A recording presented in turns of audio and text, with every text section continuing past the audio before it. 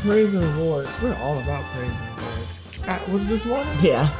So Cassidy, our 2-year-old daughter, if she wants to use the potty, she'll use the potty. If she doesn't want to use the potty, she will not use the potty. And this morning, she said that her stomach hurt, and we said, "Oh, do you want to get on the potty?" She said yes, and she got on the potty.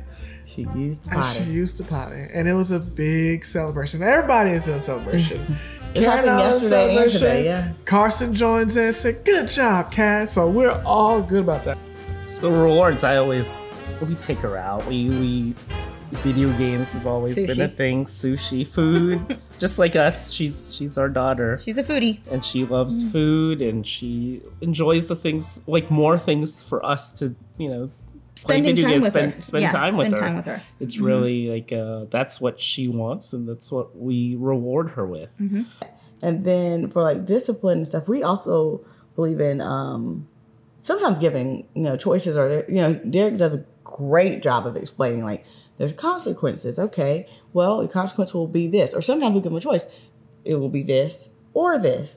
What do you think? Which one would you like? And then I think it kind of empowers them too. But it's so funny because I've overheard Carson telling Cassidy, "You're not listening to mommy. What do you want to happen? Do you want to, miss out on this? Or do you want to do this? Which one's it going to be?" Yeah. And so here he's repeating the things that we're saying. And I just think that is just the cutest thing. But the fact that, they're like little sponges and they're absorbing it also. It's like, this is our responsibility, to teach. And it helps them because in life, there are consequences to everything. If you do something wrong, there's going to be a consequence. And a little story comes to mind. There was a year we were planning a trip. I believe it was to New York City. New York City. Over the holidays, the 4 of us were going to go. The kids were really excited. And at certain ages, our son and daughter have been known to be oil and water, and not treat each other with the respect that we would expect.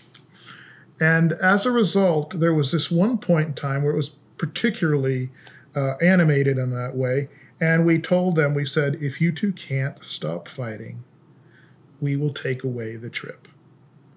And there was a point where we had to say one more time, and the trip is going away.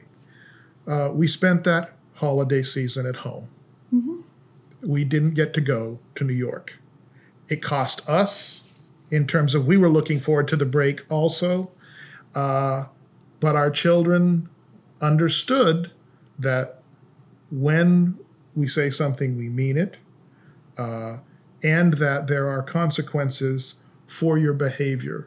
And I really, that's something I think we both really, really believe in, because too much of the time today, parents are trying to be a buddy to their child as opposed to a parent. I remember saying to my son when he was 16, I don't care if you like me right now, but when you're 40 years old, if you love God and you're a contributing member of society, I'll have done my job.